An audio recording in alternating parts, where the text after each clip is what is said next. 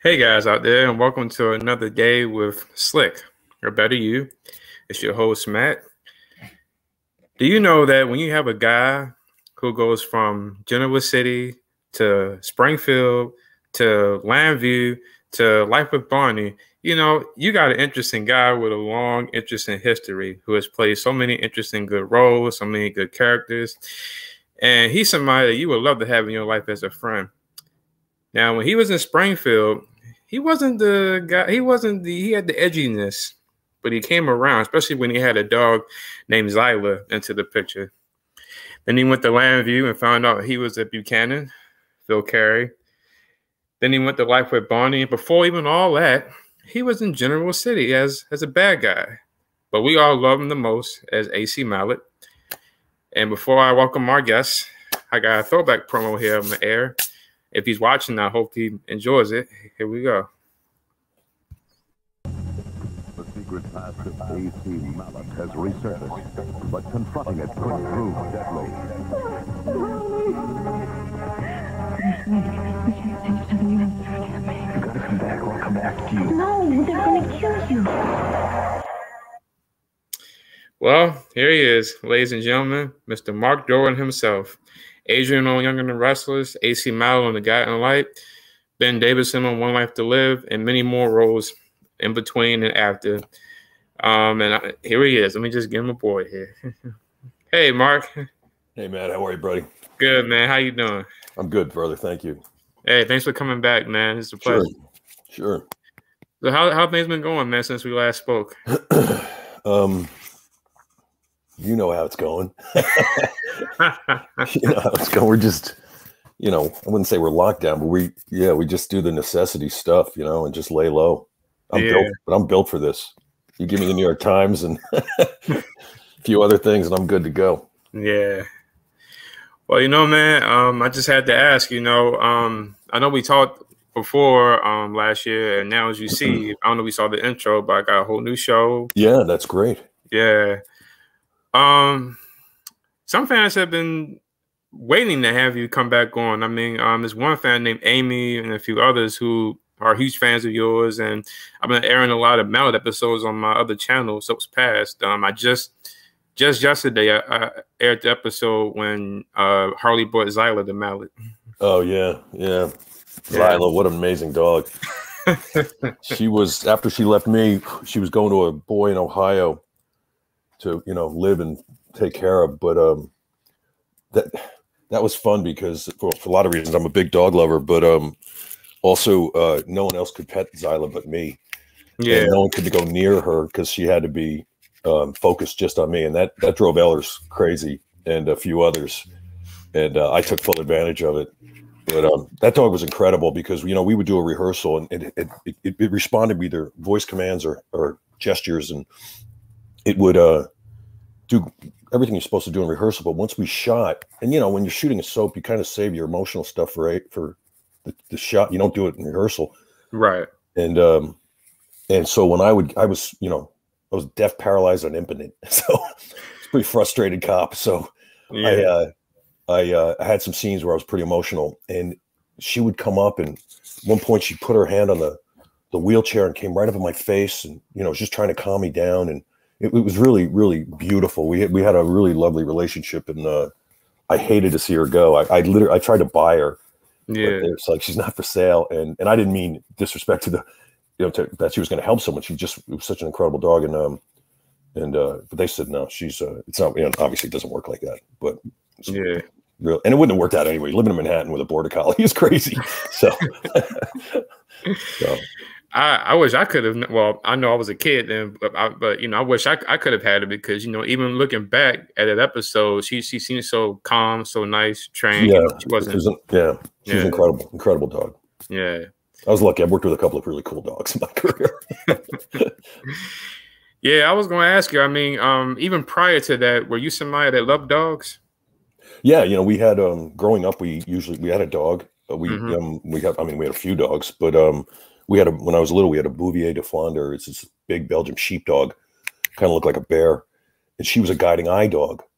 And her master passed away when she was 5, so they retired her, and we got her.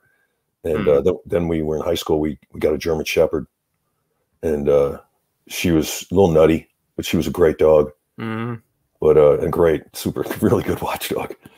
But so yeah, and when I was leaving Guiding Light, I was probably influenced by Zyla, but I was leaving and I was like, I'm going to LA and I'm getting a dog, and I did, and I ended up getting a pit lab mix named Jim, and I had him for 13 years, and I mean, he went blind. I had to have his eyes removed. He was on TV. He did talk shows. He's in a book. Like that dog led a life. Yeah. But yeah, and I know we got a COVID pit last May. So keeping it going. Yeah. How about you? You got dogs?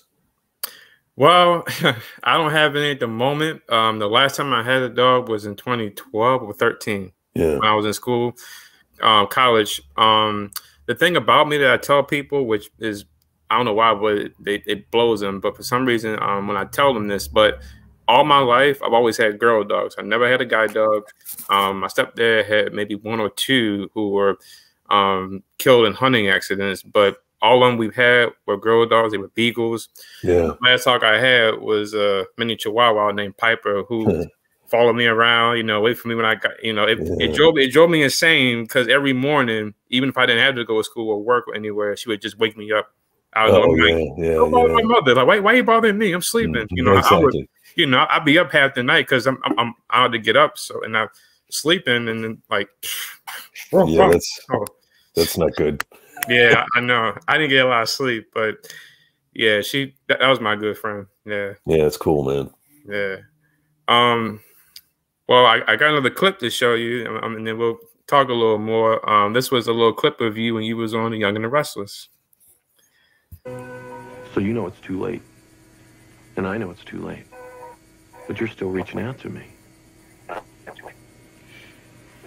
You're not making this easy for me. Look, Cassandra, I go through hell for you. You think back. Everything I did for you the night your husband was murdered, everything I did after that was to protect you. I made you the center of my whole life. You did nothing but push me away. And now you want me to feel sorry for you? For the jam you're in? Now you want me to feel sorry for you? The jam you're in? I like that guy. He made complete sense. Yeah, I mean, he was. Yeah. I heard a rumor, man. Now, I heard a rumor you're going to grow that long hair back. Is that true? Yeah, that's quite a rumor.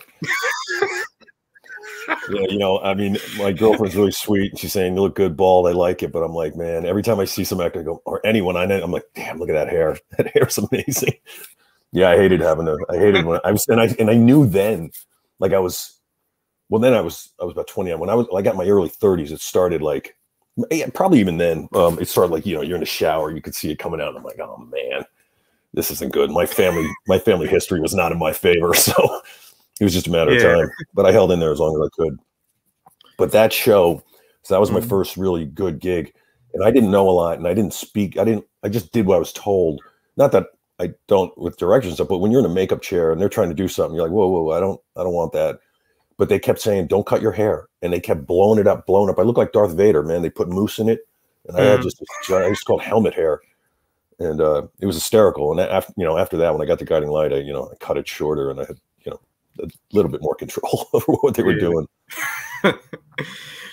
I actually, I liked it. I mean, I know it was for the time because that was, as they call it, a mullet. And everybody kind of had one. I sent you a clip. I don't know if you've seen it. Now I found an episode from '91 with you and Frank both having long hair. That's funny. Yeah. Yeah. We were looking good. I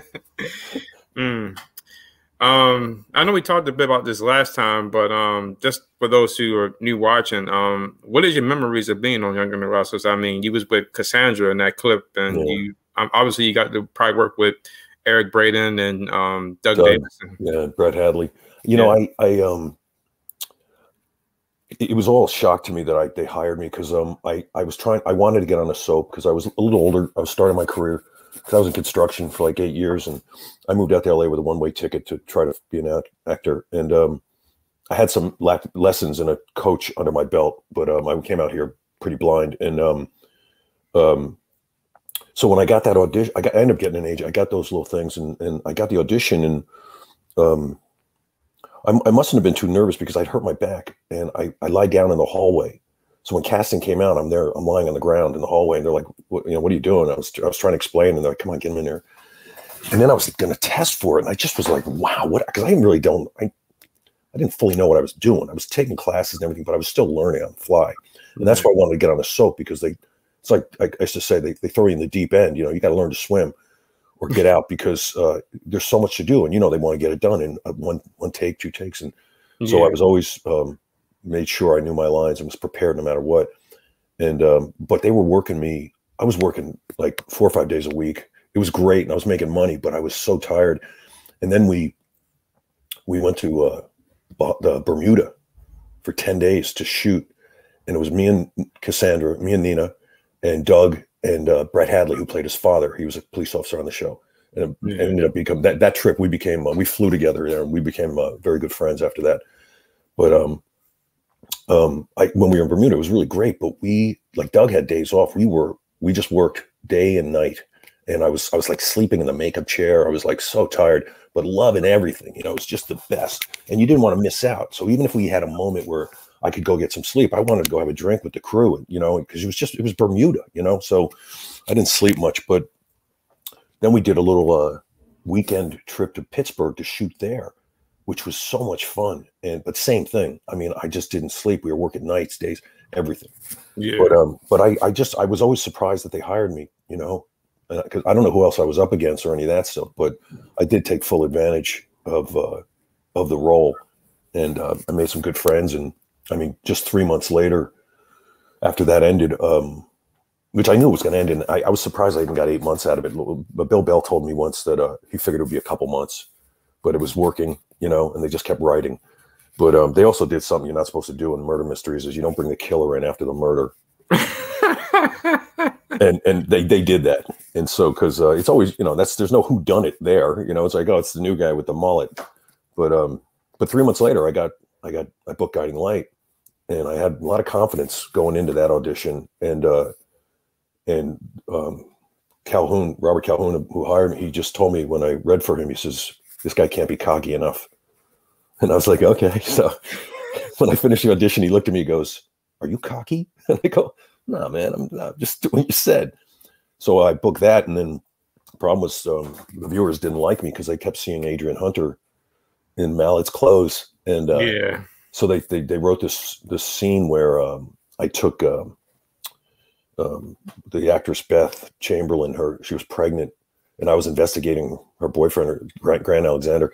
And so I had to take her to the hospital. She went into labor, and it was a snowstorm, and we got a car accident, and we're stuck in the snow. And I end up singing to her, and then I carry her to the hospital. And after that, I was accepted by the viewers. That's not the bad guy. So it was good. It was cool they did that, because I guess they felt they had to. Yeah, and to go back a bit, you're right though that you did work a lot, because I remember. I mean, I haven't seen all the Weiner episodes from that time when you was on there, but from what I've seen, almost every episode that I've seen on YouTube or from what they aired on the CBS during the pandemic, you was in all of them, and I was like, did he ever have an off day? Because he's in. I mean, you was on every episode, and I've seen the clips where you was when y'all shot on the location at the beach. Yeah. They were trying to do From Here to Eternity. But no, I was literally, because especially the last few weeks of my job there, it was really intense. And I remember I'd be in my apartment and I'd be on my bed looking at lines, and I'd just fall asleep. And I'd wake up, I go, oh, okay. And I'd start looking at the lines again, and I'd fall asleep. And that's how I was learning. And I'd be driving to work. I'm like, oh my God, picture slapping my face and stuff. And I mean, thankfully it all worked out. But they pushed me. It was great. I was very grateful.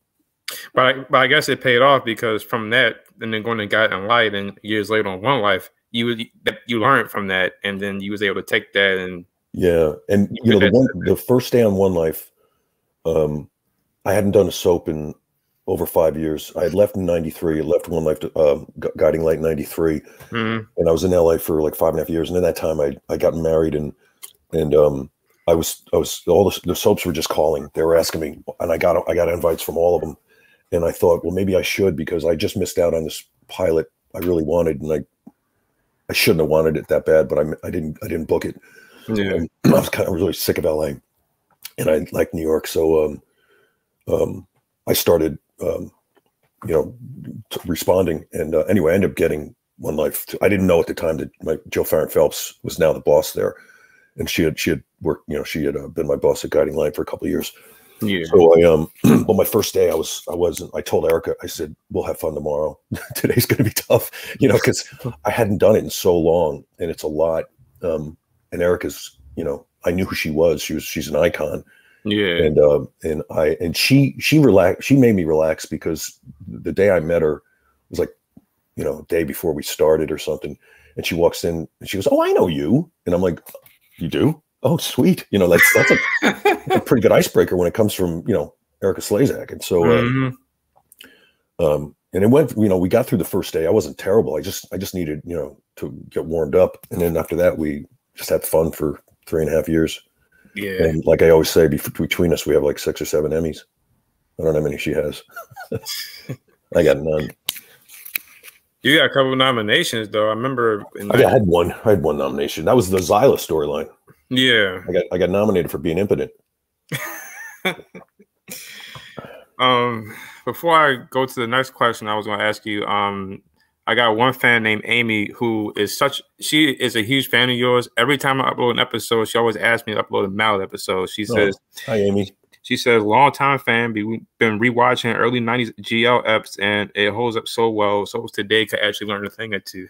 But she's a huge fan of yours. And Mr. Terrell has said a couple of things to you. And one thing he asked was, what is your memories of Michael Zazzle and Beverly McKenzie? Yeah, we did. I've done. There's a gentleman who's writing a book on Beverly, a biography, and I did a phone interview with him. Her son Scott recommended he talk to me. God, I just get chills thinking about them. Beverly and I were really close. I worked with her, not a ton, but I did work with her, and I was always. Those were days, boy. You talk about intimidation. She was so powerful and such a lovely woman, but I would be she knew it too. I was just a little nervous in those scenes. Yeah, and but also. I used to say we dated, because we'd go out and have dinner, just the two of us. And I'd go to her place and I'd pick her up, go out and buy her dinner. And she said she loved it because whenever she went out, she was always, doing all the buying and stuff. So it was just nice to go out with someone. And, we just talk, and I'd learn about her life, and, in the 60s, and this is well documented. We had, I did a thing with Alan Locker last year, with Kimberly Sims and Jocelyn Seagrave and a few others. And we were talking about her, and she lived with James Earl Jones in the 60s. That's pretty progressive. Yeah. Wow. And, and she was a stunningly beautiful woman. Like I even when I would go out with her, she was beautiful. But when I'd look at, you see these pictures of her when she was, the ingenue, just gorgeous, beautiful woman. Yeah. And then when I was in LA, I was living out here, and I think I was doing Bonnie's show, because I had left One Life to Live to do it. And I had to go by General Hospital to record some things for One Life to Live. And Jill was now out here, so she was directing me in the booth. So it was just some stuff for the storyline. I can't remember. And I ran into Scott, Beverly's son, and he's a director there. And I was like, "How's your mom?" And he gave me her number. She was living in the Wilshire corridor, if you know it, LA at all. But so I called her up and I said, "I want to come over and I'll bring dinner," because he was saying she was starting to, like, her mind was going a little. She had an aide with her and everything. And I said, "I'll bring a bottle of wine and I'll bring dinner." And I go, "What would you like?" "Veal piccata." I mean, I couldn't get the words out. She goes, "Veal piccata." I'm like, "Okay, that's pretty specific. I'll find veal piccata." And I found veal piccata, and I went up there, and we had just a lovely time, just catching up. And you could tell she was, her memory was slipping and stuff, but she was still fine. And my regret is I didn't do it more. I should have done it. I should have done it every week, every few weeks, and I didn't. And it was a shame. And then I was in my trailer. I was shooting Secret Life of the American Teenager, and I get the New York Times out here because I'm obsessed with the crossword. And I was, and I read the obituaries, because there are so many history lessons. It's amazing. A lot of these World War I, World War II soldiers are just so much interesting stuff in that on those pages. And I flipped open the page and there was a picture of Beverly, and I just let out this yell like, oh, because I didn't know. It's happened to me a couple times. I don't like finding out friends of mine died by looking at the obituary, Yeah. But she had a lovely, life, and the book will be. I'm really looking forward to seeing this book. And Michael.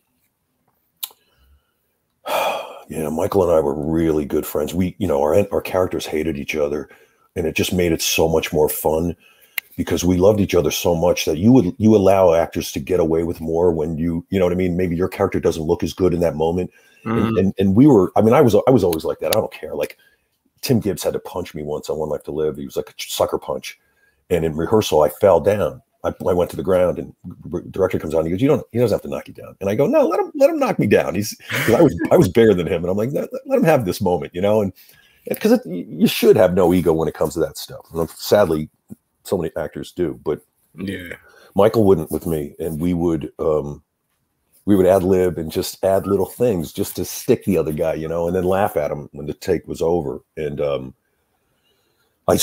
we socialized. I'd go out with him and his daughters. We'd go get hamburgers. There was a bar on the Upper West Side called Allstate, and they had really good burgers. It was just a little dive bar, and we'd go there, and just were good friends, and really I really enjoyed working with him, and his work was fantastic. And the one year I was nominated, he was too, and Bob Woods, and probably A. Martinez. And David Canary. It was all the classic guys except me. I just hopped in there, and I wanted it bad, and I was sitting in the front row. Me and my mom are next to Oprah. I'm like, what the heck's going on here?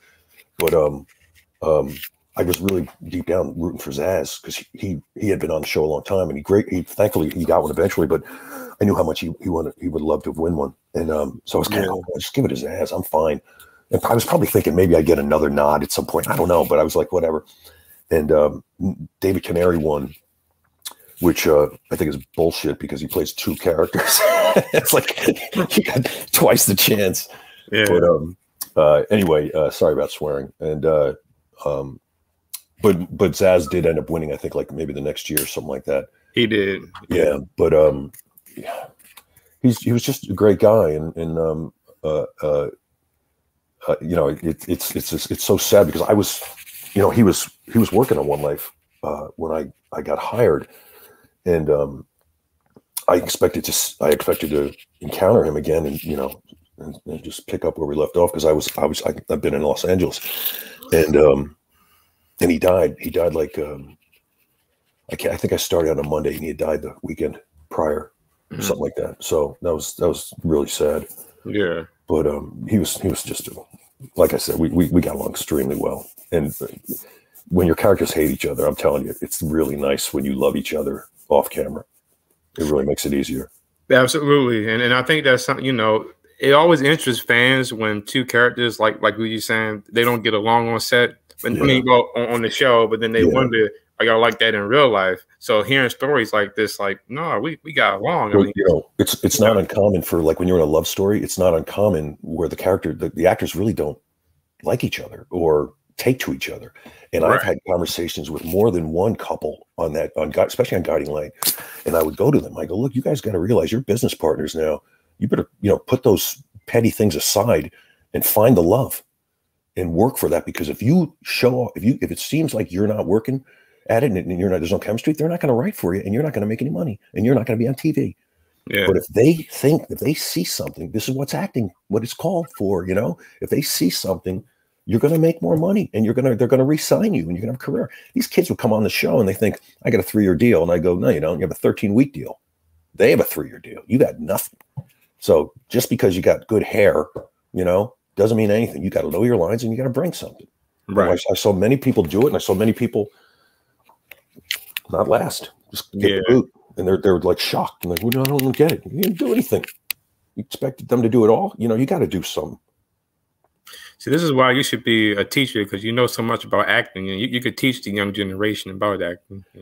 I guess just tell them what I experienced. But I've been doing this a very long time now, and I've been blessed to work and do. I'm not really theater, but I've done, from little independent films to daytime to sitcoms to dramas to films, a couple of big budget films, and you learn a lot on those and watching other people and those things, and also just my experience. My career in soaps, I've had a bunch of lovers, on air, and they all worked because we liked each other. I'm a pretty easygoing guy, and I was so respectful every time, like love scenes, all that stuff. Just be the gentleman, do the right thing, and you can make this work. Right. And unfortunately, it did. Speaking of which, I got a clip here with one of your favorite love mates. Let me see if I can get it aboard there. This is crazy. What are you doing here? Tony, I'm glad to see you, but you gotta get out of here. Steve's gonna be back any second. Steve's gonna be gone a while. How do you know? Steve's gonna set it up. No, but the police came and took him. Yeah, stolen credit cards. Oh, you just think you're so... Looking smart enough to take care of us. I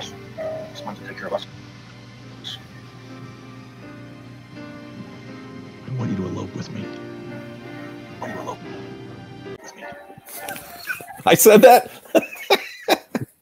You did. Yeah, that's Nadia Capone. Yeah, she's lovely. She's a Canadian woman. Really cool. We had a great time. Man, who you telling? When I first saw that, I was like, man, she is gorgeous, and she got pretty long hair and everything. Yeah.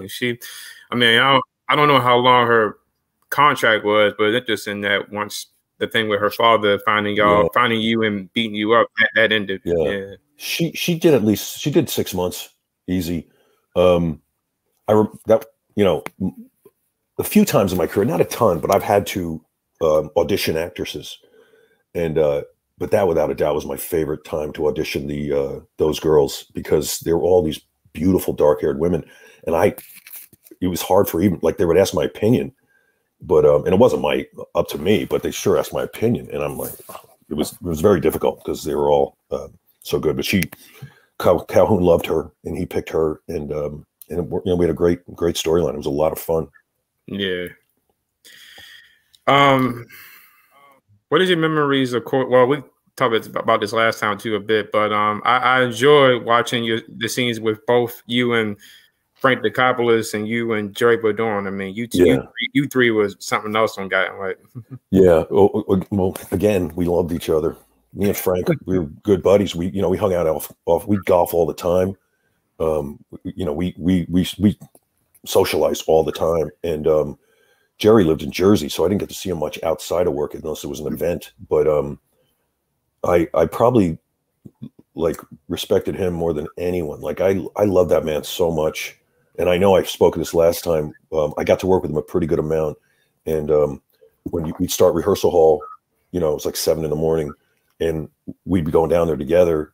And but I'd run ahead and stand at the door and go, "Ladies and gentlemen, Mr. Jerry Verdorn," and then allow him to go into it to applause or whatever he got. And I did it every single time for 3 years, and because I was just showing my reverence for him and my excitement, because he's got the most brilliant sense of humor, and it's so subtle. And I know we talked about that airplane scene, which I was able to, I think you sent it to me or something. I was able to see it again, but I'd never forgotten it because it was just, Beth Ehlers was hysterical in it. It was just one of those, and Maureen Garrett's in it too. It's just one of those scenes. I thought that was, I said this to Bob Woods one night it was like a Friday night on One Life to Live, and we were the last two up, and he was having like a tough night. Like he was just burnt, and he kept making these self-deprecating jokes. And I mean, I'm bending over laughing, and the crew didn't care. We're all just having a blast. And but I looked at him, I go, you know what? I don't care how long it is. I'm never going to forget this night because this was so much fun. And I have it, and it doesn't really matter really what the scene was about. I remember where it was and all that stuff, but there's just special scenes that just stick with you forever.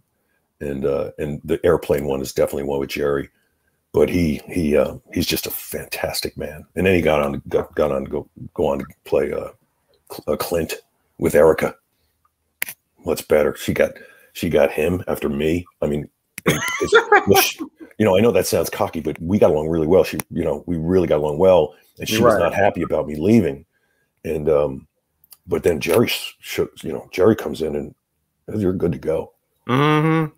It's ironic that both of y'all was on Guiding Light. I know he was on there longer, but Much longer, yeah. Yeah, but it's like you both was on Guiding Light to Springfield, and then went to One Life, and then because you was on there, and then 3 years later he come on there taking over for Clint Ritchie, of course, and blew that away. He ended up staying until the end of that show. Yeah. Yeah. You actually came on there once as Ben's ghost for the anniversary, and Jerry was on there at the time, I believe. Yeah, I didn't get to work with him, but of course I saw him. Yeah, I came on actually. Erica's character Vicky, she momentarily died and went to heaven. Right, and that's where and it was almost, it looked like Crossroads. Like there was a pool table, and I was doing Life with Bonnie at the time, and so they asked me to fly back, and Bonnie was very generous to say, go do it. And so, like I said, I didn't get to, I only worked with Erica because it was heaven. And I think, and also Erin Torpy, she had come back. Cause I think her character had died, right? So she had come back too, and she had some heaven scenes. But I came back twice because the other time, it was the first time I came back was, when I got Life with Bonnie, they just, I was in a coma. I think I got shot. I was saving Erica's life. I got shot in the back of the head, and it was an irreversible coma that I woke up from for a few minutes to tell her to move on, But so I was just in a coma, and I have a very good friend, this actress Rusty Schwimmer, who, if you don't know her name, you know her face. She works. Her resume is ridiculous, but she had never done a soap, and she always wanted to. And so I was talking to Frank Dikopoulos about coming back. I said, I go, and he knew Rusty because she'd come to visit me in New York, and he loved her. She's a very funny woman. Yeah. And I said, you got anything for Rusty? And he goes, oh man. I don't have anything big enough. I go, no. She doesn't want anything big. An under 5. She doesn't care. She just wants the experience. He goes, well, she could be your nurse. I'm like, perfect. And I was supposed to die in the scene. And I told him I'm not dying on camera. Like, done enough. I'm not doing that. Just tell someone. So he goes, she can tell everyone you're dead. And I'm like, oh my God, that's like perfect. Because we're really close. And I'm like, we've never worked together. We're in the same movie, but we've never worked together. And and so we flew to New York, and she got to meet Erica, and they got to work together. And I just lied there. I couldn't speak, because I was in this coma. But they decided not to kill me because Erica's going to need a heart, and that's why I didn't die then. And then I guess I died off camera, and she got my heart, and then the heaven scenes were after that. Oh, and here's the irony. So I'm on Life with Bonnie, and when I didn't know Bonnie was doing another series, because I'd done a series with her in the 90s. It only lasted like 15 shows, called The Bonnie Hunt Show. It was David Letterman's. It was Worldwide Pants, and that was a classic CBS sitcom, 3-camera. And so I got a call from a buddy of mine who was named Tom Virtue, an actor who was on The Bonnie Hunt Show, and he says, I just want to let you know that Bonnie's got another show going, and she pitched you, but they won't go with you. And I'm like, oh, well, I'm really flattered. That's a bummer, but and so they had a guy, an actor named Brian Kerwin. I think I might tell you the story, but Brian Kerwin was he had a deal at ABC, and so they told Bonnie, this is going to be your new husband. And so they were in rehearsals, and it just I guess it wasn't clicking. I don't know. I wasn't there. Right. And so they went to Bonnie and they said, we don't think he's the right guy for this role. And she said, well, I told you who the right guy is. I want Derwin. And they said, well, we'll fly him in. So they flew me in. I screen tested, and I ended up getting it. And ironically, he ends up getting One Life to Live, working with Erica. And even in the Variety, it said Derwin replaces Kerwin. But he took my job, basically, and I took his. I've never met the man, and I know he's a good actor. He went on to do Broadway. I think he's in Osage, August Osage County, that movie, that play. Right. I think he might have been nominated. Like, he's supposed to be a terrific actor, but like I said, I've never met him, but we do have a history, which I think is kind of amazing. That is interesting. And I don't think you told me that story, but of course I know him because, like you said, he went to One Life to Live as Charlie. And then even before that, back in the day, I think he was on Young and the Restless at one point. Yeah. They when they had me come back, my lines were basically, I want her to let go, forget about me, and go with him. But I snuck in. I know I'm better looking, but I still want you to go with him. And they kept it. Frank kept it. I was so happy. I just used to do that shit just to try to make Erica laugh. Mm-hmm. Which isn't easy to do. Yeah. I didn't watch the show a lot, but what is your memories of Secret Life? I mean, I know of it from the ABC Family channel when it was called at the time. Now I know it's Freeform, but I don't know that show that well. Secret Life. I know you was on there. Yeah. Probably the most fun I ever had in my life. Molly Ringwald played my wife, and in the pilot, a young Shailene Woodley is a 15-year-old who gets pregnant by this smoothie kid in high school, or 15, high school, and she's got to figure out a way to tell us. And in the first few episodes is her what she's going through, and then when she tells us. And in the first few shows, I really only had like one scene a show, and I was just trying to make the most of it. And I was also, I don't know why, I was just trying to bring some comedy to this character, and but I did it. It was 5 years of fun. And then my second daughter, my younger daughter, was India Isley, they're both, her and Shailene have these great careers now, doing film. And India was just in this, last year was in that, I think it's TBS miniseries with Chris Pine, something about the Black Dahlia, that it was like a period piece. But, and it had a great, it was mostly about the high school kids, but then there's a lot of adults, and Steve Sharippa was on the show, and, from Sopranos, and me and him are still close friends to this day. I loved working with him and everybody on that show. It was just a good group of people. And I never was late. I was always early. I walked on for a rehearsal. I didn't have a script. I knew my lines. I just had so much fun on that show. And I worked with a dog. That's who I had, this big white, gorgeous white Labrador named Moose, who was a model actor model, right? And I walked into a Petco one day, and there's Moose in a poster. Wow. And he was a great dog, except he had a tendency to hump my leg in the scenes. So we had to do some. The trainers would go, "Just don't talk, don't pet him, do anything to him." And sure enough, we start a scene, and there was a scene once. It was the four of us, Molly and India and Shailene are talking, and I'm standing there, and they're not looking at me. And Moose and he's a big dog, and and I'm trying to get him off. And of course the crew's laughing, and everyone's finally Molly's like, "What's going on?" She looks over, and everybody just lost it, because he was really into my right leg. Hey man, been there, done that. I got two brothers who I've known for years. They had a dog named Nino, big. Yeah. And one day I went to see them, and he, out of nowhere, I was sitting in the basement, looking at my phone, came up to me and just started humping. I'm like, "Hey, now, hold on now. Find me a drink at least." Yeah, man. Dogs, man. That used to always blow me about dogs. Like when they would like hump human legs. It's like, dude, or girl, come on now. Yeah, it's hysterical. Yeah.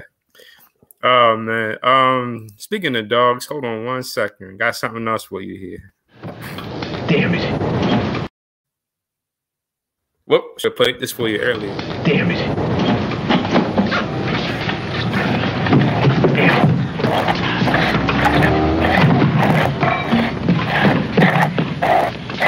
I'm sorry. I think I found the answer to all of our problems. What, a leg transplant?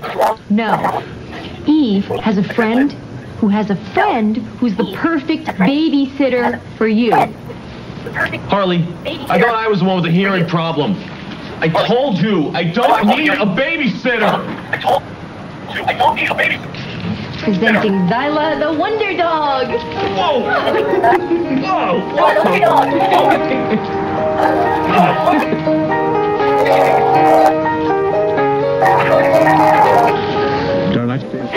In Zyla the Wonder Dog. What? In Zyla the Wonder Dog. Yeah, that dog was awesome. Good kisser too. Yeah. No humping. I can tell.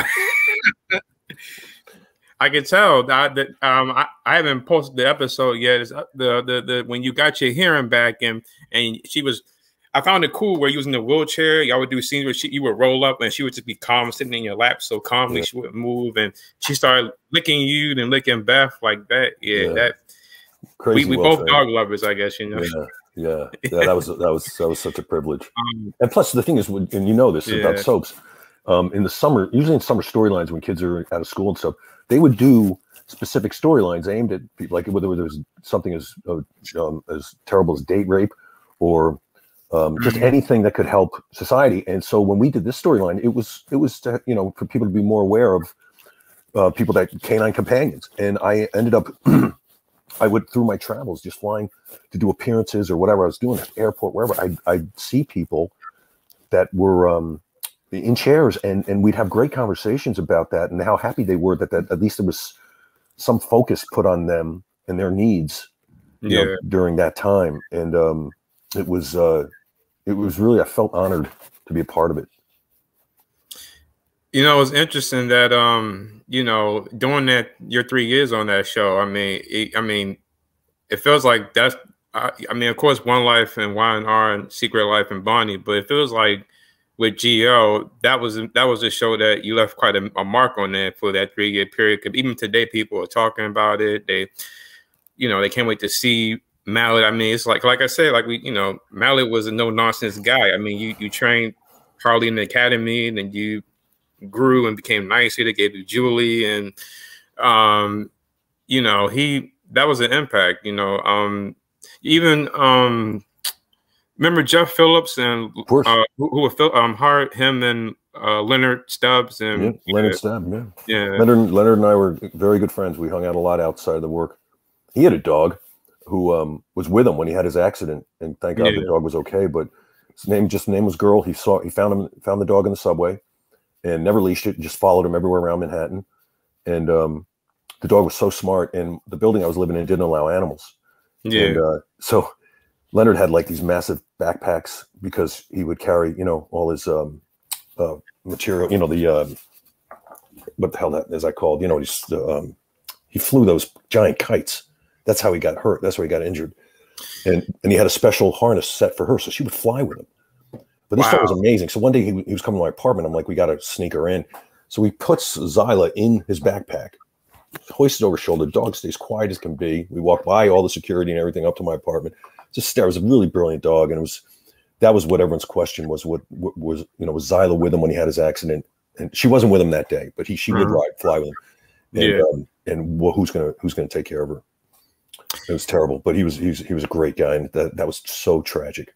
Yeah, because I had looked that up because I didn't know what that was, but when I saw what it was, I'm like, oh, is that when you flying down from that thing? And I'm like, wow, we've gone with him and watched him do it. We drove up to the Catskills and watched him launch off a cliff and fly around. And I was going to end up doing it with him. He was so good. There's a certain level that makes it's like an instructional level. You can teach it and all that. And he was one of the best in the country, supposedly, and I was going to go up with him one time, which I was going to do it, but my stomach just thinking about it. But because we were doing a lot back then. We were jumping out of planes, we were bungee jumping, we were trying all these, because you could find it. New Jersey had places to jump out of planes, and we were bungee. We did this illegal bungee jumping thing up in upstate New York, and after my second jump, and we were jumping on they put a little hay down. There was nothing to stop you if the bungee snapped. And the New York troopers came in and shut down the operation. These guys just had a big crane and they're letting people jump, and we're stupid enough to do it. But then there was a nightclub in Manhattan on the west side, right on the water, and it was called Amazon. And they had bungee jumping over the Hudson. So, if anything happened, at least, you're most likely going to make it. Yeah. Yeah, somebody just said it, hang gliding. That's what it's hang gliding. Yeah, hang gliding, exactly. I thought about trying out some tricks when I was younger, but that one, I don't know, because I got heights phobia. So me even trying to get up there, nah. Well, the day we went to see him, I was under the impression I was going out there with him, and I'm telling you, I was like, I didn't notice the scenery. I was just like, oh, it's gonna be something. I was going to do it because I was kind of in a thrill seeker at that part of my life, but I was glad when he said, "No, we're not doing that today." So yeah.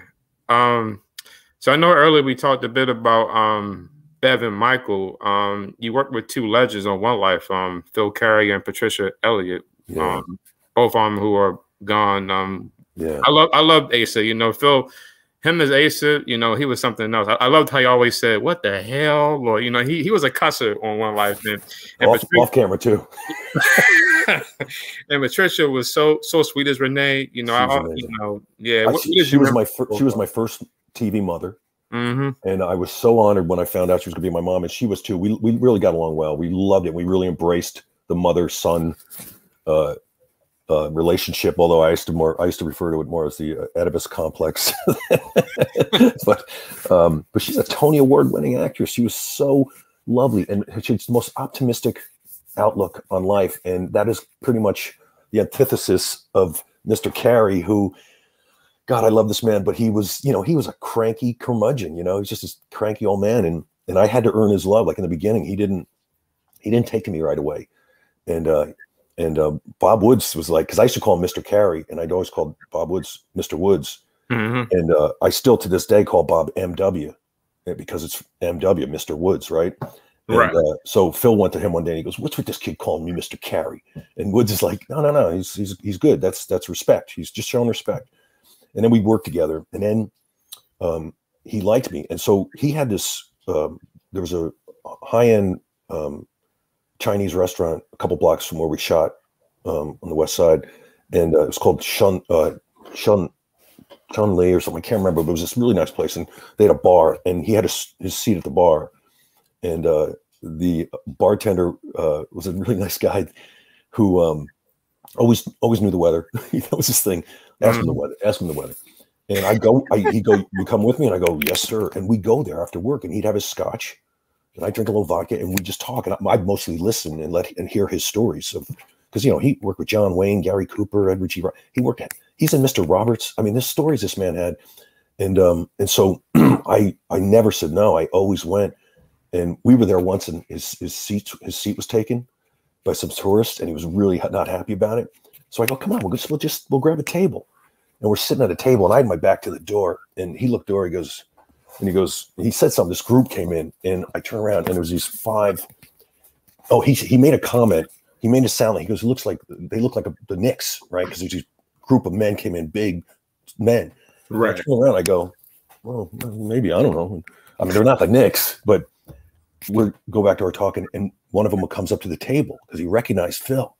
And then he turns, he sees me, and we're like, "Hey, how are you?" And he goes, "It was Cool from Kool and the Gang." And they were all in town to do a concert, and they just happened to come in that place. It was hysterical. And they liked the show. Lucky you, because I'm a Kool and the Gang fan too. Oh my God, yeah, right. I go, "Wow, this is so cool." So but I'd always go with him there, and like I said, mostly just listen to his stories, because you're not learning anything by talking, So we had a very close relationship to the point where sometimes he'd be kind of cranky on set.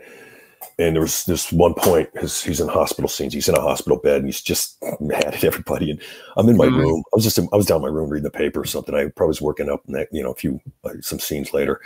And Frank Akopoulos comes down, and he goes, "Hey, will you do me a favor and come up on set and talk to Phil?" Because he knew how well we were getting along. And I go, "Yeah." So I go up on set, and I could hear him. Just complaining about stuff. And I pop my head in the door. I go, "Pa, what are you doing?" Because my thing was, my character hated him, right? Because I thought he killed my sister. So I would never call him Pa, even when I found out he was my father. But off camera, I called him Pa because I loved him, man. And I go, "Pa, what are you doing?" He goes, "Hey, where are you going? Get in here." And his mood completely changed. Frank knew what he was doing, and he got happy. And we just started, I hung out with him until they shot the scene, Right. But his wife was a lovely woman. I was honored because when he passed away, she asked me to do a reading at the funeral. And I got to tell you, you do a reading in front of a church filled with actors is it's nerve wracking, but it was a beautiful service. A lot of people talk obviously about working with him, and Bob Woods had the best stories, and they saved him for last because he had so many, and he used to prank Phil. And, I kept saying, because Bob Woods made me money because we would be on that blooper show, and you'd get like $800 if you made that show. Woods was constantly doing stuff. So they would pick up on that Ed McMahon and Dick Clark show, you know, and so we'd show up on that once in a while and make a little cash. So, but Yeah. I loved working with him. It's great, man. Yeah, there, it used to be on YouTube. There was a deleted scene file for One Life to Live, and you're in one. I don't know if you was in one with Bo, but I know you was with one with James DePava, who was Max. Y'all had a hospital scene with you taking his temperature or something, and you just, I don't remember, but it was just fun. Yeah. Well, you know, Bob would do a lot of things. Bob would go up in the catwalks, and like we were doing a scene once. We were like in a conference room, and if I remember correctly, I think they were going to pull my medical license, which I was begging for because I hated being a doctor. And in the middle of the scene, a note comes like lower down into the scene. I can't remember what it said, but it had something to say about Phil. And there was a lot of people in the scene, and you couldn't work. You're just laughing your ass off, and you look up, and there's Woods up there. And this other time, Tim Gibbs, I mentioned before, I think his name, he played Kevin. He played Mickey's son. He was outside the house, and he looks down, and there was a note he sees, and he goes to pick it up. But Woods went up earlier, and he tied a little like fishing line to the note. So every time he go to reach for it, he'd pull on it. And they're trying to shoot this, and Gibbs, it was almost like there was a breeze. And finally he had to give up. It was just petty stuff like that, but really hysterical. Yeah. Yeah. I gotta say though, before I answer these two fan questions here, the interesting thing about you guys on One Life, you guys, y'all never called Asa, especially Robert, y'all never called him Dad or Pops. Y'all called him Pa. Well, I don't know if Woods or Clint, I don't know who started that. That was way before I got there. Listen, when I was a kid, I was a little messed up. I didn't know what I was doing. So I got kicked out of college, and I was going to this community school in Mercy College in Westchester County. And my buddy was still a senior in high school. So I'd go by his house after I was out like at noon, and I'd go by his house, and we'd watch One Life to Live in General Hospital. And so I knew these characters from years earlier, never thinking I'd be on the show. Obviously, I wasn't an actor, but I knew these characters. So there were times I'd be on set, and I'm like, oh, what am I doing here? I mean, that's Paul. But they would, Woods would call them that back then because they were a really popular show, and they were like they were the Western guys. They were the cowboys. Oh yeah. It was Paul, and I just took it from Woods. But like I said, I would never refer to him as my father on screen. It was just all the love was off screen. Yeah, those guys were like the Bonanza and exactly. Dallas. Yeah, exactly. They were big. That show was huge then. Yeah. One fan on here. Well, first of all, she said hi to both of us. Her name is Shirley. Hi, Shirley. She said, what was your favorite scene or working with Best on Guiding Light? Working with. Well, what was your favorite scene? And then she said, who did you enjoy working with? Oh. Surely you joke, Shirley. Well, the airplane scene is definitely one of my favorites. But there's a scene when it was my first year, and they would put me in these long duster jackets, and like when Jill came on the show, it was probably my second year, because when Jill came on the show, Jill Phelps, my new boss, she really cleaned up my character and just wanted me a little, more put together. So I'd wear these cowboy boots and these duster jackets and stuff. Anyway, I'd broken into someone's office looking for evidence on something.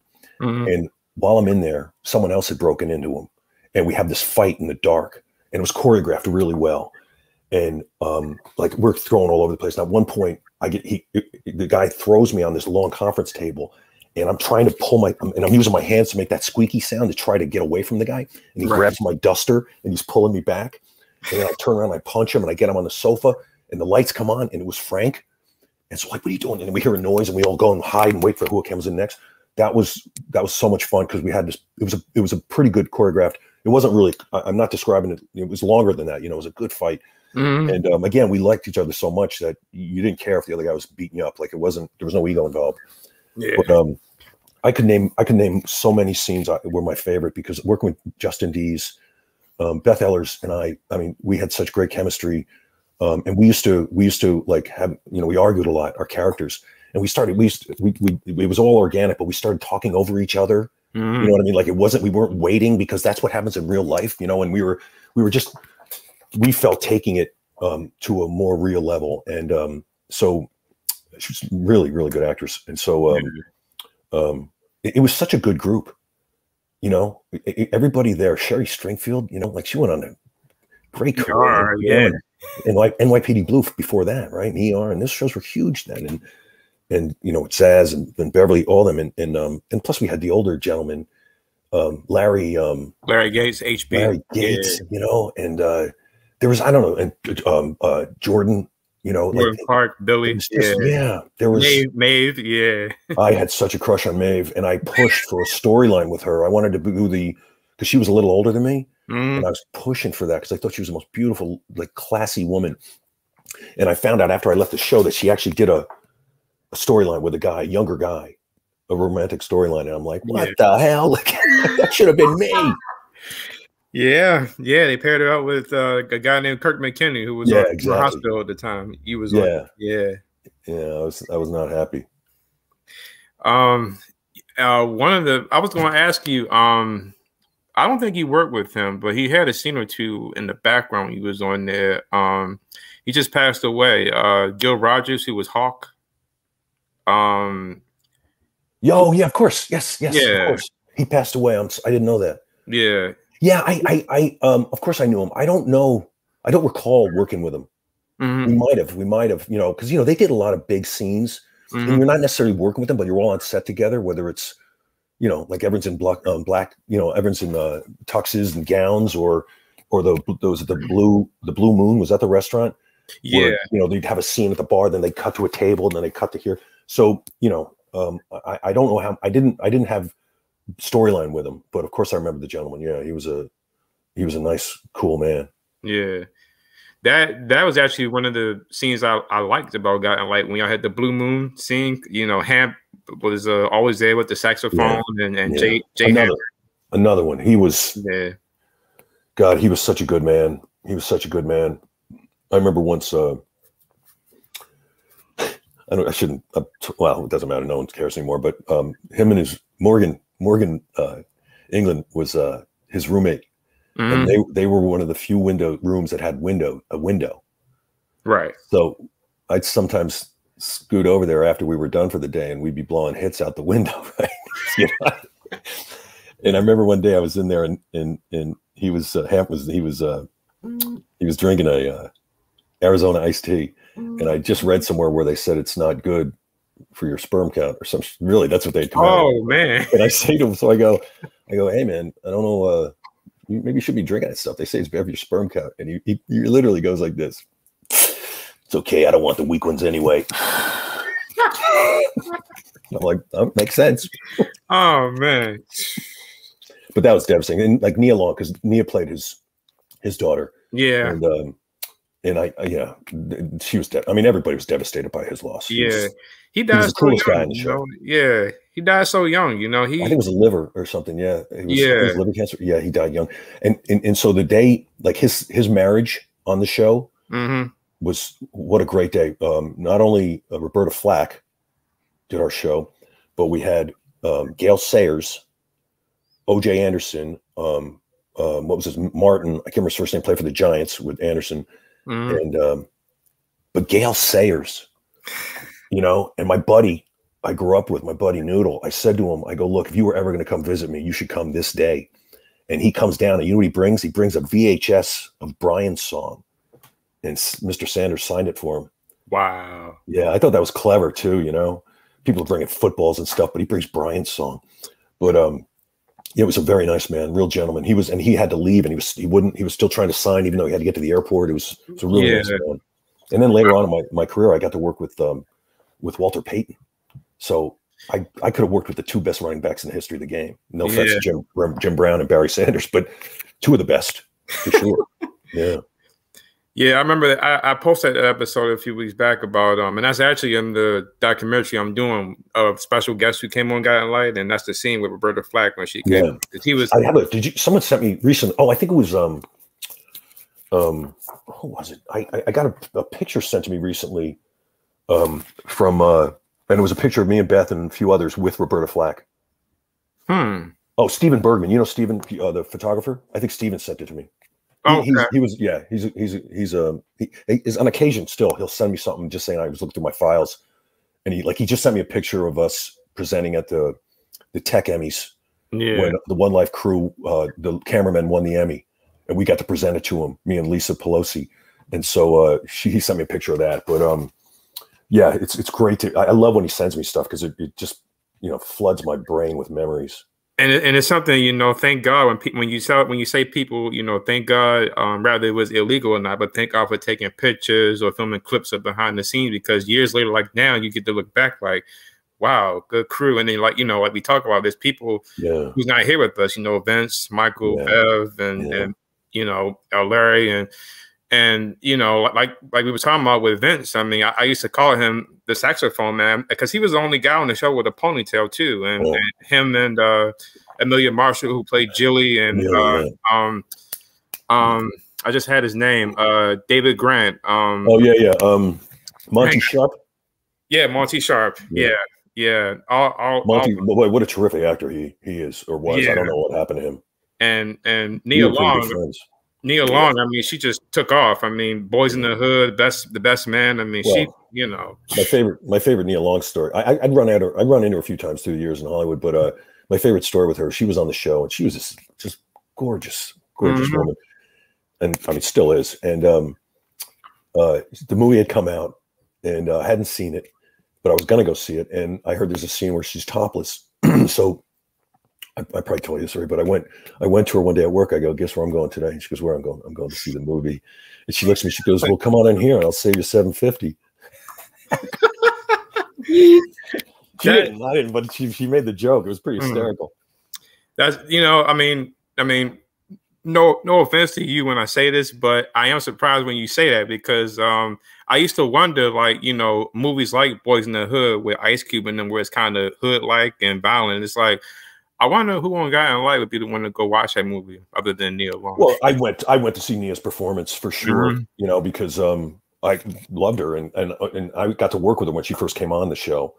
And so I just went to support her.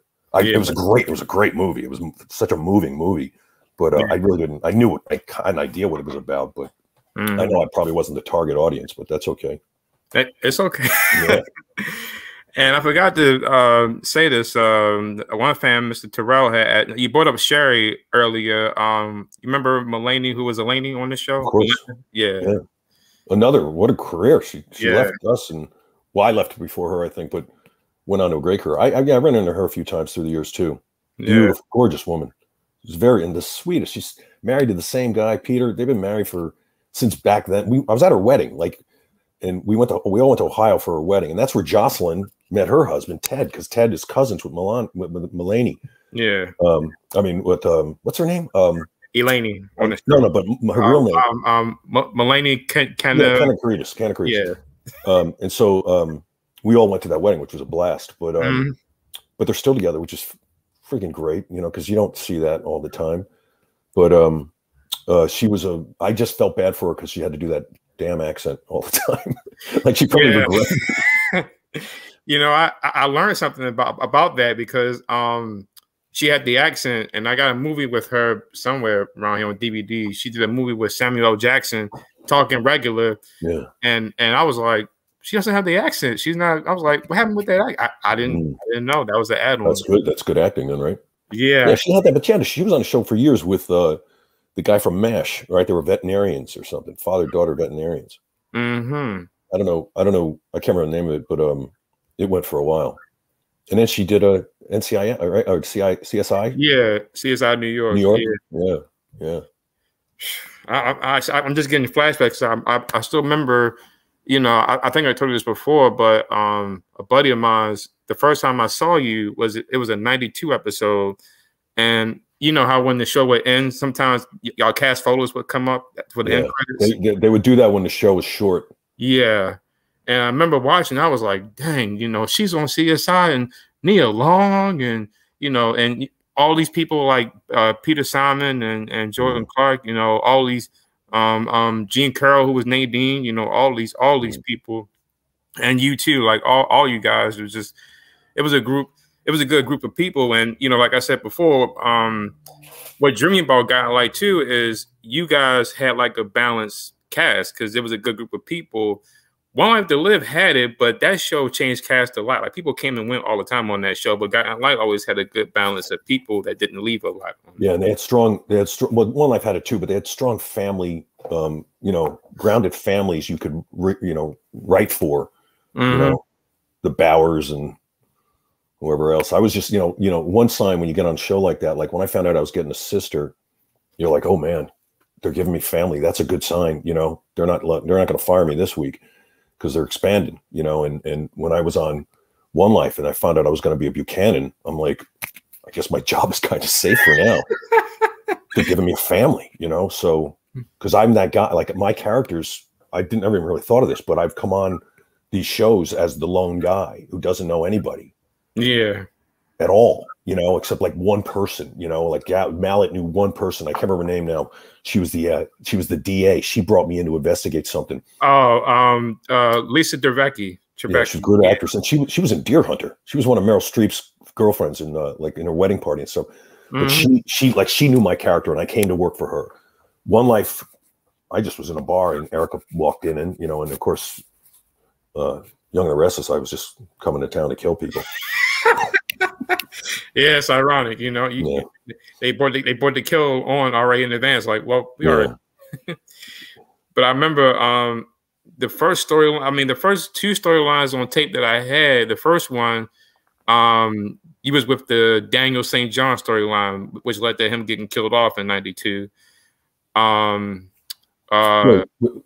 What's David Bishops. He was David. Yeah. I almost. Yeah. Well, Zaz got to shoot him. We fought over that because I wanted to shoot him. Yeah. We both were like, and because we're both going around like this together. But he got character wise, he should have been able to shoot him. I just want to shoot him because I didn't like him. He wasn't.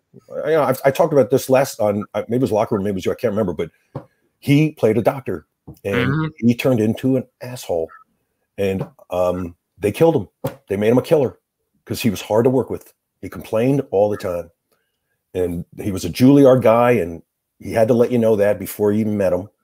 And really, so when they were going to kill him, I'm like, I'll shoot him, and Zaz got to do it.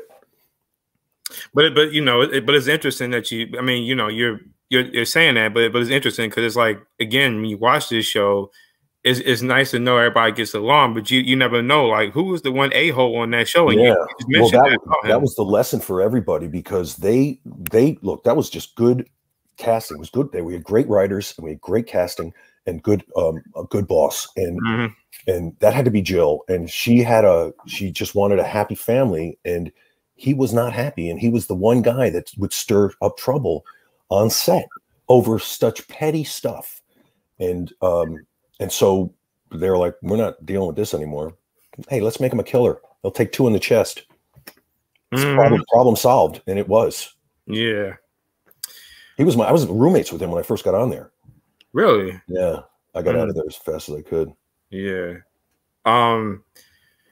Amy just asked if you had a favorite Harley and Mallet scene. And I got to add real quick. The other thing I remember too with you was Jenna Bradshaw, Fiona Hutchinson, who years later y'all went to One Life together. But y'all, it was a scene where you was undercover and you was kind of making out with her, but you was with Harley. But that was one of my other scenes about you. You was working with Fiona a lot, and then years later, I thought like, wait a minute, they both on One Life now. Like she's Gabriella again. Yeah. She was on it. She was on there before. Yeah. Well, with her, I've told the story before too. Like, we had a really great crew, and you're with everyone every day, a lot of days. You get storyline, you're there a lot, you're there for a lot of the day. And I got along great with them, and nicknames for everybody, and we'd hang out, we'd socialize more. I'd socialize more with the crew than the actors, and really good guys. And we had this one cameraman named Jerry, and he was little older. He was older than me anyway, but he was a good guy. And we were from around the same area, northern Westchester, and but he was a funny guy, and he kind of expanded his job description. Like he would do things that he's not supposed to be doing. Just take it easy, right? Stay behind the camera. So the first time Jenna was coming on the show, Fiona was coming on the show, I was at the way I remembered, it was an airport scene. Right. It was starting a new storyline. So whatever I was finished, I was walking away, and I look, and I see her walk by, and the direction was I'm like trying to think who that was. I sit down on the carousel, Jenna, right? That was all I had to say. Right. So I see her go by. I look. They want to get this in one take, and this is one word. This is easy, right? I'm thinking. I sit down on the carousel, like I'm trying to place her, and Jerry goes below his camera and he goes, Jenna. He's feeding me my line like I forgot it because he thought I forgot my line, and I just went, Jenna. And then I look at him, they go cut, and I look at him, I go, what are you doing? He's like, sorry. Yeah. But yeah, she was great. She's a lovely woman and such a professional. And I enjoyed working with her. I don't remember all that stuff. I don't remember making out with her, but I'm sure it was fun. But to answer the question, yeah. I mean, there'd be so many scenes I would think I enjoyed with Beth because, we worked together so much. And but this up at the cabin, like there was these scenes, and you might have sent me because I was getting, since doing these shows, I've gotten some scenes sent to me or like a YouTube thing, and you've sent me some stuff, and Alan has, and I ended up seeing the scene again. I had a broken leg at the time, and I was trying to find her. She was hiding from me, and I started using my detective work to track down where she was. And I think Dylan ended up telling me where she was. He did. And so I go up to the cabin, and so those scenes were really, really fun because we started really just at each other, and then all of a sudden we're like together. And yeah, also training at the academy, and we had that group of actors that were in her class. Right. We had a lot of fun with them. There were some fun actors and just good people. We really enjoyed that storyline. I remember emailing you about that because I remember going through some episodes I found from early '92, and another actor was playing Mallet briefly, and I was like, "So did Mark really break his foot? I mean, because you hurt your foot because he filled in for you for a day, and you came back still in the crutches." Well, that was what happened. Was I didn't hurt my foot. I broke my leg in 3 places and tore all the ligaments. And when I was in the emergency room, an intern came up and he says, I've read about this injury. I've never seen it. And I'm like, what are you talking about? Just set my leg. It was awful. A couple of surgeries. I was in so much, the pain. And so it happened on a Friday night. So I called my boss Saturday and told her what happened. So they thought I would be coming to work the next week just in the cast. So, but I did have to miss a day because my foot was so swollen. I had to keep it elevated before they could do surgery. Right. And so they hired this actor.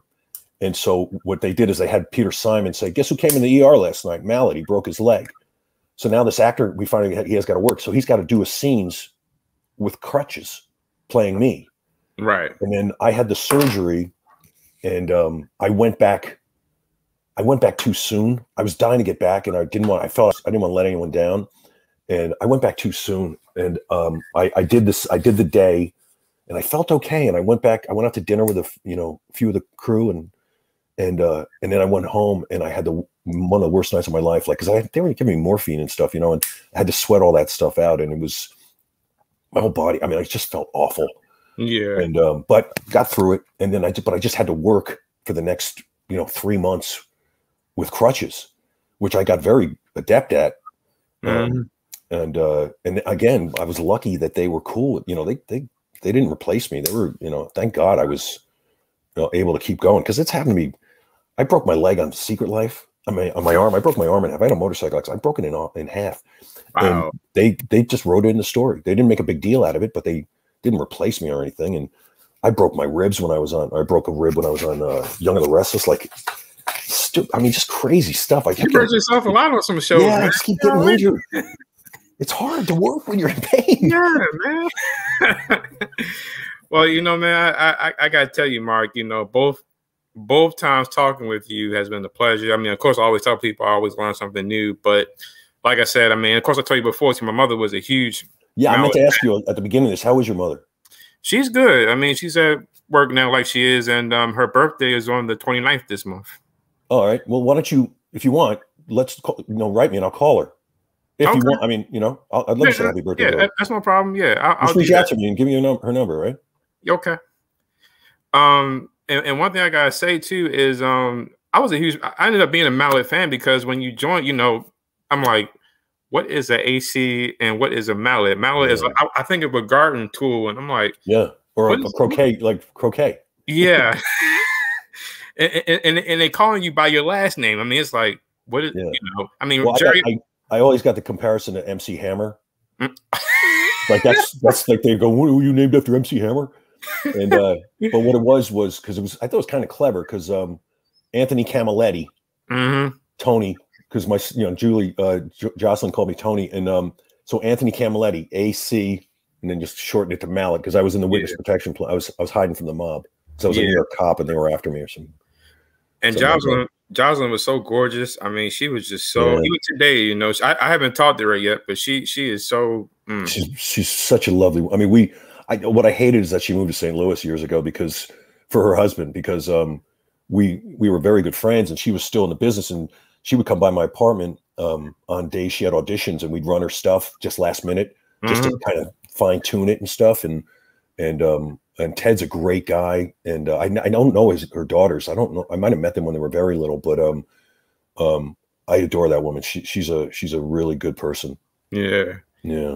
I have that.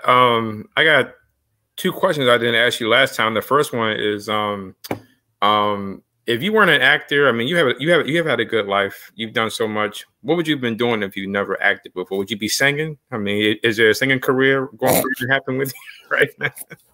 I audition for voiceovers and stuff, and I had to pass on one the other day. It was a cartoon because it's like, this guy's got to be able to sing, and I'm like, well, I'll see you later.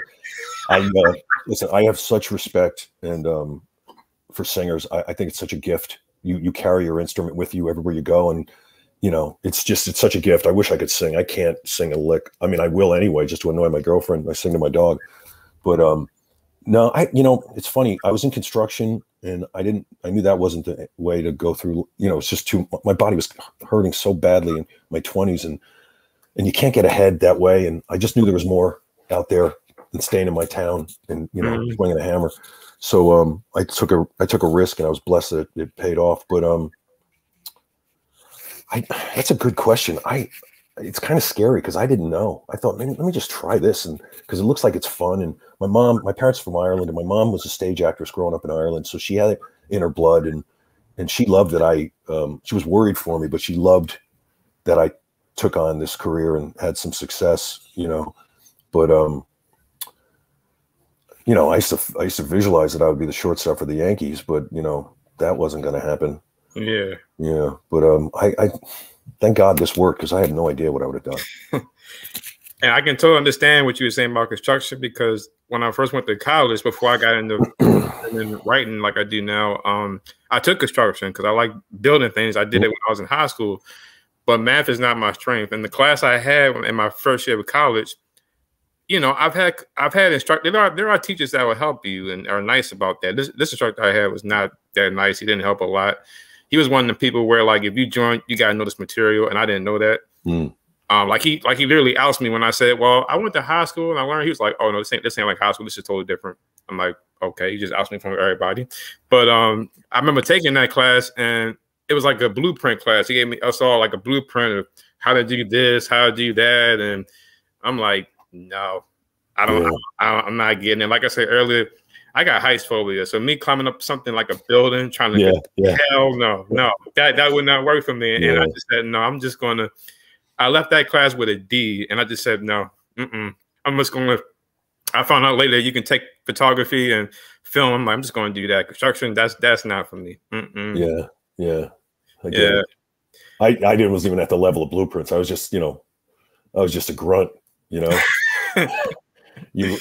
I tell you, it seemed like every year you're working in an attic in the summer and on a roof in the winter. It's like, why are we doing this? It's freezing out.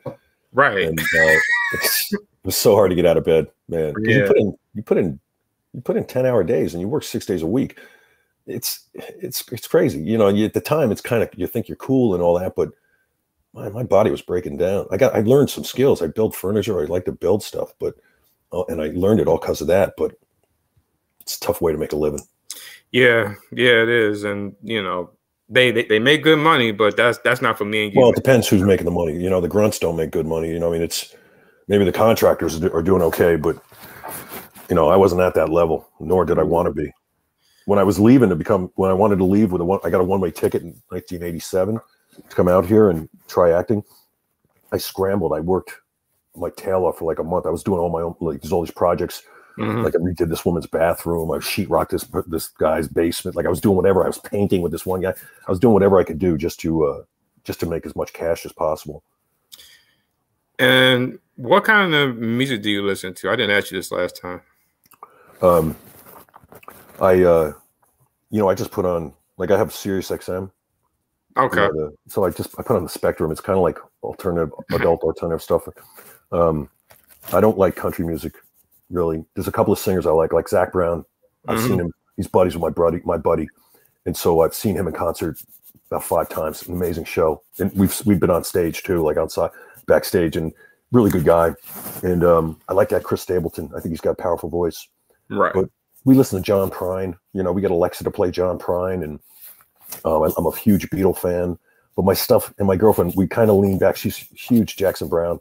So with Eagles, sometimes I'm like, I got to get out of here, and I try to listen to more up-to-date stuff. But then it's so great just to listen to Frank Sinatra or the Rat Pack, and I like classical, Okay. I love reggae, love it, Big Mountain and Chris Marley and Ziggy. Yeah, I got a spot for jazz and classical too. Disney did a movie called Fantasia back in the day, and watching that, just classical I adore. But I'm an oldie but goodie guy too. Did you see Soul? I have not seen that yet. People would tell me I need to go check that out. Well, we're huge fans of. We watch Colbert every night, and John Baptiste is such a lovely man, and he's such a talent, and it's so much fun to watch him just collect all these. He's got an Oscar nod, but he got the Golden Globe. He got he got another one. I can't remember. It's not the SAG yet, but he got another Critics' Choice or something like that. Yeah. But it's really great to see his success. And his music is he's ridiculously talented. Well, I gotta tell you, man. Before I let you go, and next April the 2nd, I think, is next week or the following week. That Friday. Well, that's when I'm going to have part 1 of the Guiding Light story, the documentary I did on the show. Yeah, I'm gonna have it out. You're in it and a few others. Basically, like what we're doing now, the interview I've done with everybody. I did like a voiceover, and it's a bunch of clips and the history of the show. Erna Phillips, who started to create the show, I talk about that. I'm kind of excited about it. I hope people. It's fantastic, man! Congratulations. Thank you. How do I see that? I'm gonna send you a link. I'm going to have it on YouTube, maybe on Vimeo as well, but it's going to be out there. I was supposed to have it out last year, but the last time I got, which is over there, it's old. I've had it since 2012, and it's slow, and I had editing problems. But I'm just getting it done now, and I'm gonna have it part 1 and part 2 gonna be out starting next Friday at 7 p.m. So I'll send you the link so you can check it out. Great. Yeah, I'd love to. That'd be great. That'll just blow my brain with memories. Well, I think you enjoy it. It's a lot of stuff in there. I don't do a lot of narration, but I narrate a little bit. But you and Tina and Jared. Oh, I love Tina. We didn't even talk about Tina. God, I love her. She talked about you when I first interviewed her. She had great stuff to talk about you. She's a lovely one. We got along extremely well. I socialized with her too. One night because she didn't need that job, and we were in her apartment on Park Avenue one night. It was like it was me, her, I think Lisa Connor, who was started out as a PA, then became an assistant, and she was a producer. She writes. She's a writer on soaps. It was her, and I don't remember who else was there. Another few people, maybe a couple other actors, and we're just having all this fun. And so she goes, what we're going to do? And she went over and she took a $300 bottle. It was like a Rothschild wine and just popped it open. We're like, not for us. We don't do that for us. And she's like, no, this is what it's for. And we sat there drinking this, ridiculously expensive wine. And yeah, she's in love. I socialized with her a bunch. My sister would come down and visit, and we'd go out. And she's just a really fun, nice person. Yeah, she is. I enjoy talking. I've had her like 3 times on here, and I enjoy talking to her both. I got both her books, and the other thing I wanted to put in the the documentary I did as well is a tribute to all those who passed away. And Michael and Bev is, I did, I sent you the clip of Michael, but I did a big thing on him and Bev and a few others because their passings was really, just I really wanted to have that in there. But I hope you like it when you see it. Be anything you want to ask me beforehand or afterwards you see, just let me know. Before I let you go, I got 2 clips I'm gonna show you real quick. But anything you want to say to Guiding Light fans or One Life or fans of you in general? But you got a lot of fans on here that's blowing up my comment section now. Well, I gotta say, I don't know if you have good taste. No, I just would say thank you. I mean, I never had a bad day working in daytime. I had fun every day, and if it was Guiding Light, which was without a doubt one of my favorite jobs because of the character being Mallet. I was so cool. I won all my fights. You know what I mean? Like I had the cool things to say. I mean, once in a while, someone got the best of me, and Kimberly Mindy poured at least once she poured like a pitcher of beer on me. Like I'd have all these things happen, but it was just such a fun, strong character, and the viewers were incredibly supportive. And I wasn't really big on once a year they would have like a get together at the Marriott, in Midtown, and viewers would come and there'd be like a fest. I avoid the word fan. That's why I'm not using it. And so I didn't go to it, and it wasn't any disrespect. I just, I didn't need any adulation, and I felt that a lot of the actors were going there just for their own good, and they're also trying to sell things like CDs and stuff at these things, just trying to make money. And I'm like, these people, God bless them, they spend money to fly to New York, and you're trying to get more money out of them. It's not right. So yeah. But one year Jerry was going to host it, and he goes, will you go this year? And I'm like, of course I'll go, for you. And when we showed up, it had just begun, and he announced me and Beth, and the response we got was overwhelming. I couldn't believe it. And we ended up having such a fun day. We all had microphones, so I could I was commenting on everybody's, whatever they were saying. We had so much fun. And that when I was on One Life, they would do that. And I went to that, and Erica had her own group of women that would get together with her. And of course they started to like me because I worked with her. And so then they asked me to come to their hotel room, like afterwards for a drink, and just to, they want to ask me some questions. So I said, sure, I'll do it. So I go there, and it's probably like 3 or 4 women, 5 women. And we had I probably stayed half an hour, whatever, and left. Well, the next year they were like, well, we know how to get them here. So they had the vodka, and they had some food, and I go, and now it's like some husbands, and it's an event in itself. And we did that a few years in a row, and it was so much fun. And it wasn't like, I didn't need the adulations. It was fun to answer their questions, right? And to, let them have a moment in that world, that they love so much. And we'd go and do a lot of events for, like, the 2 events I worked with a decent amount was Ronald McDonald House, which was, do some of these golf tournaments, and I love that cause, and also Make-A-Wish.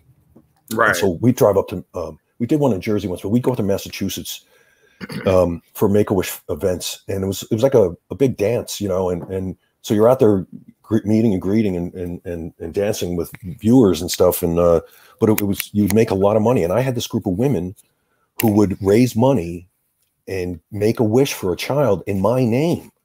Wow. And then I'd get something sent to me, and I'm like, my God, that is so generous. And these are, really lovely women. And so I started saying, look, let's go out to dinner, and so they'd come to New York, or even when I was in LA, they'd come to my house, and just, just to pay back, because they're really nice people, and they were generous, and they gave a darn, Yeah. So there's a lot of good that comes out of working in daytime, and any part of the business, but especially daytime, because I've said this before, like, you're in their living room, and they don't think twice about approaching you at the airport. Like, if you're Tom Cruise, you're so huge on that screen, they're not going to walk up to you necessarily, but they're going to walk up to people in daytime, and because you're more accessible, and they feel they know you. And I never had a problem with that. I always thought it was awesome, Absolutely. And watching you guys, I used to have an interest to want to do soaps, and I think I told you this before. I did a play in my school, and I just I was in the middle of my line, and I couldn't pronounce this word, and I froze, and I'm like, how do they do that? And so, because you gotta have so much dialogue, and you only have like one take. It's like, especially if you have a word or a sentence you can't get right. But I guess that's when y'all got rehearsal time. I guess to kind of and but also we would say, can I change this? Can I write like cross this out and say this word, and because it didn't fit your character, or maybe you just had an issue with that word, whatever it was, and they were pretty. They're pretty cool with that, because you kept the integrity of the scene. You just had to tool with it a little bit. And we made cuts almost every rehearsal, and because the show was too long, things like that. And so there was always a lot of what was cool was it wasn't just them telling you what to do. There was a collaboration, with the actor and the director and the writers and everything, and just to make it work the best. So you had William Bell on Y&R, right? And then you had Calhoun and Joe Fern Pelvis on GO. Yeah. And I guess you got to work with Bruce Berry, the director, on GO too. Yeah. Oh, I was up at his cabin. He had a great log cabin up in the Catskills. He's a great guy. Yeah. Great guy. I remember, I haven't talked with him, but I remember watching something with him and another director y'all had named, her name was Joanne something. Joanne Sedgwick. Yeah. She was tough as nails. But thankfully, we got along famously. We loved each other. But she came down on actors. You mentioned one earlier. I won't say his name again, but he had trouble with lines, and she was on him when he came in the rehearsal hall. She'd take his script away. She was know your lines, and in there, you're writing stuff down. You can look, but she would be on him, and he hated her, I think, for it. And she didn't like him, but she wasn't wrong. You got one job, really. No, you got two jobs. Show up on time, know your stuff. Yeah. Yeah. And then you had, you had Jill again on One Life, and then Gary Tomlin. Yeah, I don't like him. Oh, okay. No, I have nothing to say good about him at all. Jill and I were close. He's a con man. He's a liar. I don't know. Yeah. Nothing. I lucked out because Bonnie Hunt called again, and she got me out of my contract. I was so happy with Erica, and Erica protected me because Tomlin was like ruining my character. And I literally I got these little, those little letters, stickers, and I put them on my dressing room door, and I wrote Vicky's bitch. What? That was on my dressing room door. Yeah. Well, here are these two clips I was talking about. This is one with you, Beth, and Jerry. Jerry had a very funny line to say to you two on this one. Here it is. Hey, well, maybe Ross isn't as mad as he was on the phone last night. Okay, maybe we messed up and Jenna took us by surprise. But we'll fix it. It's not the end of the world. Harley, you're a rookie. You're expected to mess up. I am supposed to know better. I am supposed to be able to figure... What you're supposed to know is the difference between undercover and under the covers. So, my little lovebirds, while you're out stealing kisses at some no-tell motel, a known jewel thief is stealing jewelry from Alexandra Spaulding. We didn't think that it was... No, you didn't think. This relationship of yours is interfering with your job, and I won't have it.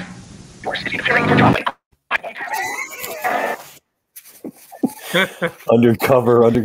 Wow. I love that man so much. So funny. Because I promise you, after that scene, we were laughing and hugging, I'm sure. Yeah. I wrote that once for a short film I did. I got to check if I added it. When he says that, under the covers. Yeah. It's brilliant, That's just right? funny. And he's just drooling when he read that line. It's really funny. I mean, when I saw that, I was like, I know they had to laugh when they said cut. I know they had to. Yeah. We laughed a lot when they said cut. In the second clip. Oh, I'm sure. And here's the second clip I got, which is actually your first episode.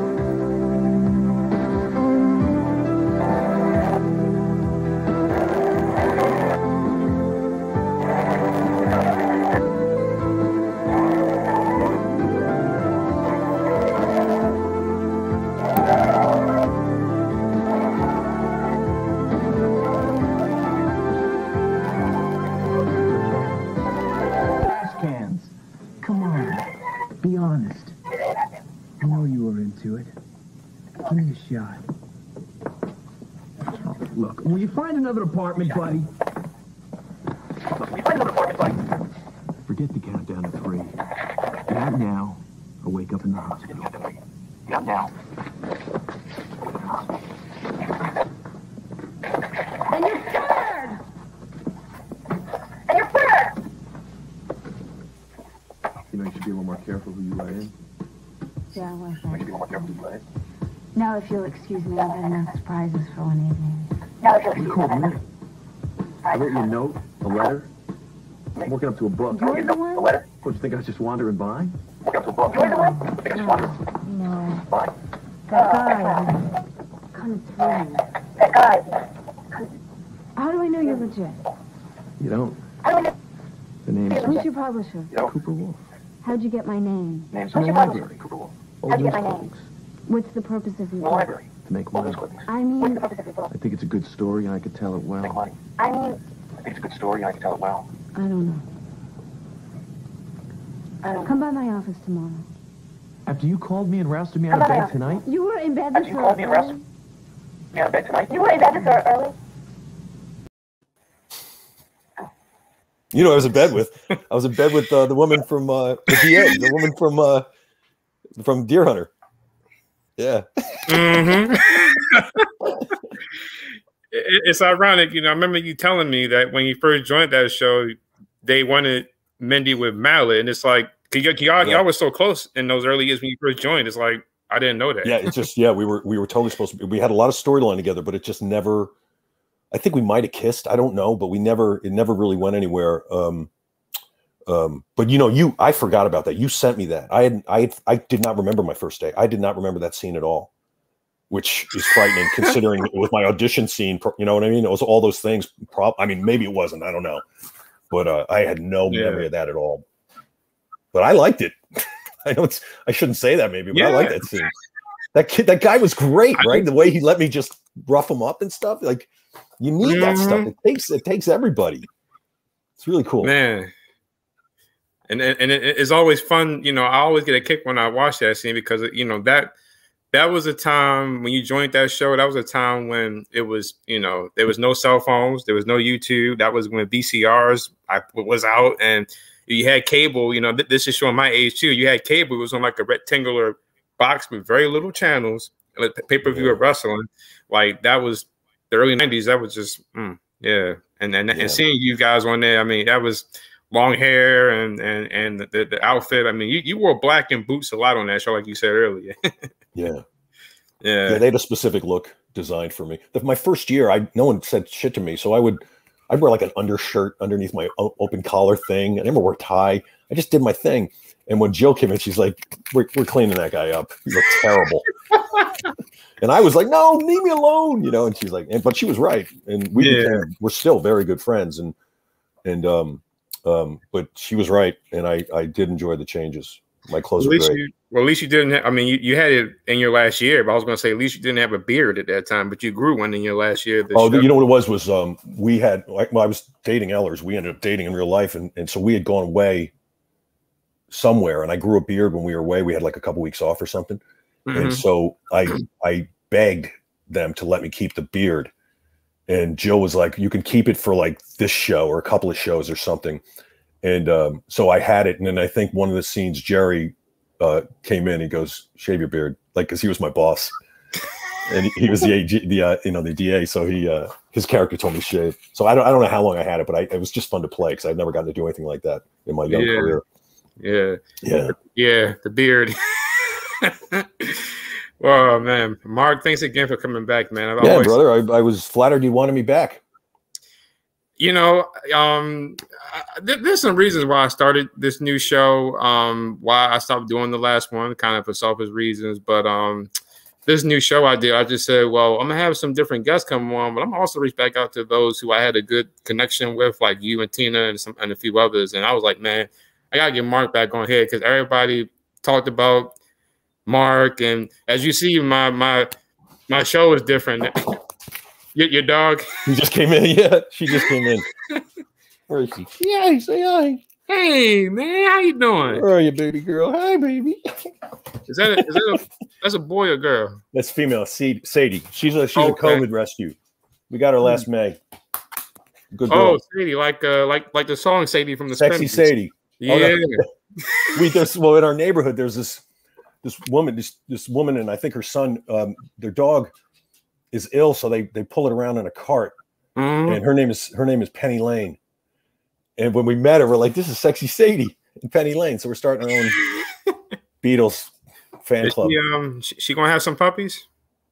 This one? Yeah. No, she's a rescue. She's fixed, and I fixed all my dogs, and she was found wandering the desert. She's got scars all over her body, and she just we're amazed that her personality is so great because she has no issues. You think she'd be afraid of things, and she's just a really happy dog and so happy to have a family. Yeah. I mean, I'm sure by now Zyla passed away, but I wonder if her and your dog would have got along. She loves my other dogs were not like this, but she loves everyone. We go on walks. All the dogs bark at her. She just looks at them going, "Hi, I'm Sadie." She doesn't bark back. She's like, what are you barking at? She's the sweetest dog. It's crazy. Man. Mark, thanks again for coming back to my show, man. Again, I enjoyed talking with you. It's been a blast. And yeah, brother. Please come again and real soon. Coming back. Yeah, invite me. I'll come back. It's fun, and it just to see these clips and you're asking the right questions. It just makes me remember more than I thought I did. Yeah. And don't forget to give me your mom's number. And the 29th. Was that what you said? Yeah. All right. Okay. And I'll also send you a link so you can see the GL story. Yeah. And please, when you can, please reach out to Kim and Frank, because I gotta do something with you and them as well at some point as well. I've been we got back to, I hadn't talked to Kimberly in years, and so we're back in and talking again, and actually her and my girlfriend are friends on Facebook now, and so it's nice to get that. I've always stayed in touch with Frank. I mean, we've gone a long time without talking, but then you get to make a call or something, but it's nice to be back with Kimberly. She's I mean, we always got along great. Yeah. Well, Mark, I hope you enjoy the rest of your day. And sorry for the mix-up earlier. I just couldn't, for some reason, I couldn't remember if he was in LA or New York. I was like, where is he at? But I always get the time frame wrong sometimes when someone's in California and I'm here in Baltimore. Yeah. No problem. Yeah. No problem. Okay, thanks, brother. Thanks again, man. You enjoyed. Thank you, everybody who watched. Absolutely. Okay. See you, man. Take it easy. You too. All right. Well, guys, thanks again for checking it out. Just like my new show. You probably remember me best from PE Slick Podcast and my other channels past. That's where I upload all the download episodes. People like Amy, Terrell, Mr. Nail. I don't know if he came on here or not, but thank you guys for supporting me. Thanks for watching this channel. And more to come on this podcast next week. Joseph Breen, who was Will Jeffries back in the 1989 and 87, those 2 years. He's gonna be on here next week, and I'm excited about that because other than Guy Light and World Turns, I haven't seen him in a lot of stuff, so I'm glad to have him come aboard on here. And everybody's been asking me about this the Guy Light story, the documentary I did about the show. He's been Guy Light in the fan since 2000 when I was back in third grade, like way back in third grade, and as a result of that, I've been writing, and I put this documentary together to basically talk about the history of the show, how it became, and as an intro, I narrated about Erna Phillips, who created the show, and the narration from talking with others like Mark and Tina and others who've been on my podcast. It's a lot of, it's basically it's like 3.5 hours because there's so much stuff about Guy Light, but I hope you guys check it out and enjoy it. And thanks again for watching. Mark coming on, and I look forward to having him come back on and many others to come on down the road. And stay tuned. I'm working to get something with Maureen Garrett and Jerry eventually. So hopefully I get them back on. But thanks for watching. Y'all have a good day. And God bless. Stay safe.